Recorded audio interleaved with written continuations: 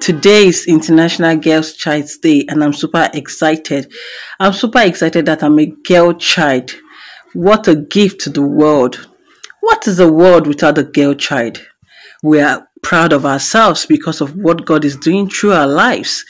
All over the world, the girl child has stood out, in everything we have been doing or we have done in the career, business, ministry, every sphere we find ourselves, we stand out.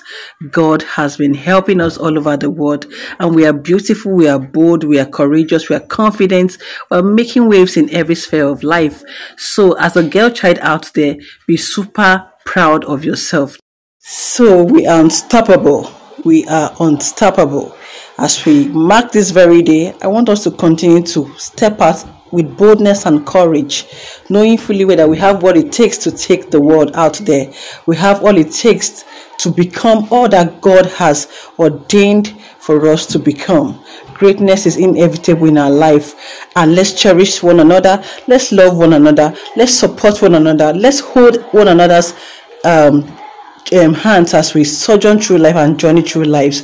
Together we can do more. Together we are more beautiful. Together we are winning more. So please, let's win together.